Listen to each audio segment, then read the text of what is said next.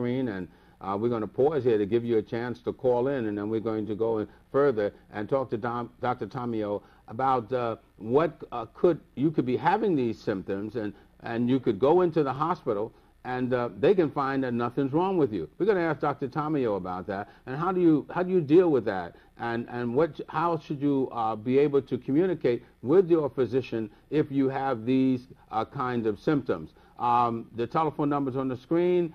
We look forward to your calls, and I know there's really some things here that you would like answered, and we don't want to wait until the program is almost off and then we get a whole bunch of calls. We want you to call right now. Okay, Dr. Tamio, the person who is may go into the doctor's office, and they can complain, about not only just one of these, but they complain about many of them. I got the pain, I got the depression, I got the fatigue, and the doctor could say, there's nothing wrong. Is that possible? Yeah, it's possible. It also depends on your training and your background, your knowledge, and your acceptance of this particular syndrome, that it does exist. If a patient comes in with these complaints, again, and I emphasize in every show the importance of a history and physical, very important. And what I do is I take a good history, and we go through a physical, and I do my routine blood work. And if a patient comes in with these particular complaints, what I usually do is I draw baseline titers. I would do an Epstein-Barr virus titer. I do a cyclomegalia virus titer. I would also do a Lyme titer. And I would also do, which is standard for me, I do a thyroid profile to see if there's any changes there, because I want to make sure that there's no metabolic disorders, as well as my routine CBC, which is a complete blood count, and SMA7, which would be electrolytes to make sure everything is within normal or in balance. So very important there. Once I find and I get the results back, and I go through and I do a physical exam where I check the muscle skeletal, and we look at the trigger points, and then I look at the tendon points to see if there's a difference, and then we take it from there. Okay, we have a caller. Go right ahead. Go right ahead. We'll take your call.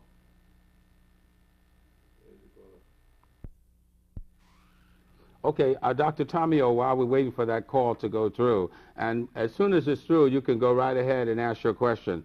Many of these that we mentioned are almost flu-like, and is it possible that a person can be getting treatment for flu when it's chronic fatigue syndrome?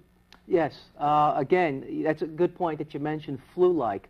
The two titers that I mentioned, the Epstein-Barr virus, again, you hear it, virus, or cyclomegalia virus, that would be similar. The side effects, or what we call signs symptoms, could be to the flu. So again, what I like to do is I do a baseline titer, and I see what their levels are. From there, I make a decision. I sit down with the patient, and we come up and make a decision on how we're going to treat this. Okay, you're on the line. Go right ahead. Okay, we're still having some technical problems, Dr. Tamio. Then you're suggesting then that if a person goes into their physician with symptoms like that, they should ask for a full examination, am I right? That's correct. Instead of being treated immediately for flu or the normal shot or to take some penicillin or something like that. What should they ask the doctor to do? Well, again, when you go, like I always said, you must have a good relationship with your physician. You must feel comfortable with them. You must be able to sit down and have a conversation, an educational conversation, and be able to discuss your symptoms and feel comfortable with it. Once you do that, you really should have a complete history and physical. Again, that would be the conversation aspect. And the physical itself, you want the physician to really do a thorough workup and educate you on what he or she, your physician, is doing during the process. From there, you want to do a complete workup regarding labs and include all those labs that I mentioned, the Epstein-Barr virus, a Lyme titer, a cyclomegalia virus titer, very important, as well as your routine lab work. Right. We're going to come back with some, with some practical situation on this. But folks, we're having some technical problems. Don't be discouraged. We're going to have the phones cleared up in a few minutes and some bugs in there. But we want you to continue to call. Your questions are very important, not only to us, but to many of those who are listening. And so we're going to ask you to just bear with us as we try to clear up the phone line so that you'll be able to ask your questions, okay? Chronic fatigue syndrome, does it have what they call periods of times where it'll come on and then disappear and then come back again? Is that symptomatic? I believe it is. I believe, you know, you can have periods of time where you're feeling good about yourself and everything's going fine.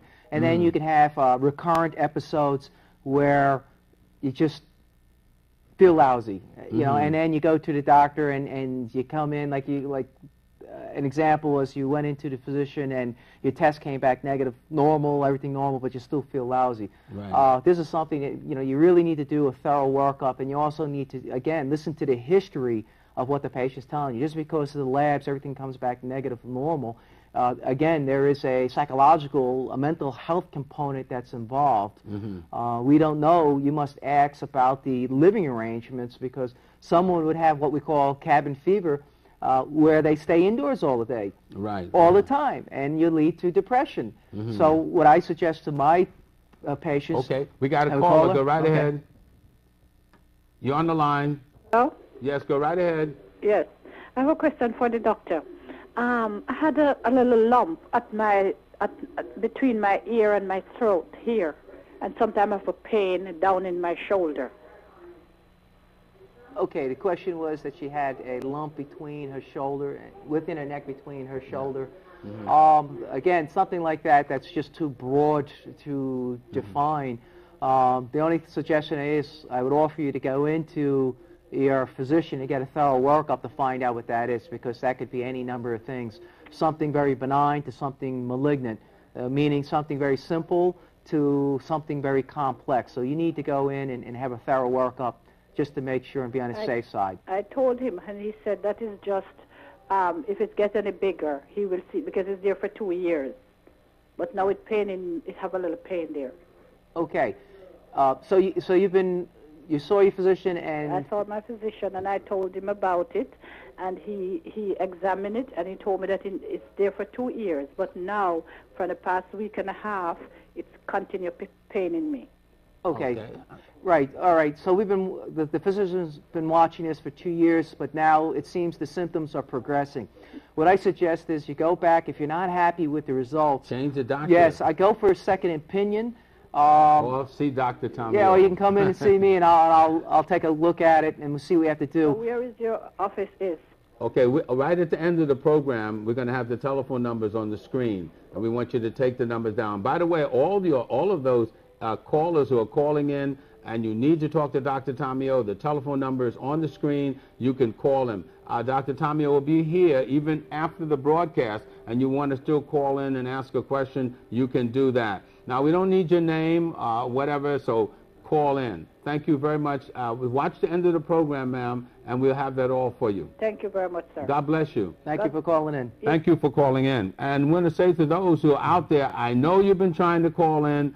Start calling now, because the lines are now working. So if you hesitated before and you couldn't get through, or you called and couldn't get through, then we want you to call in. We want to hear from you. Just like the lady, I know there are many others out there that we can help. So we look for your call.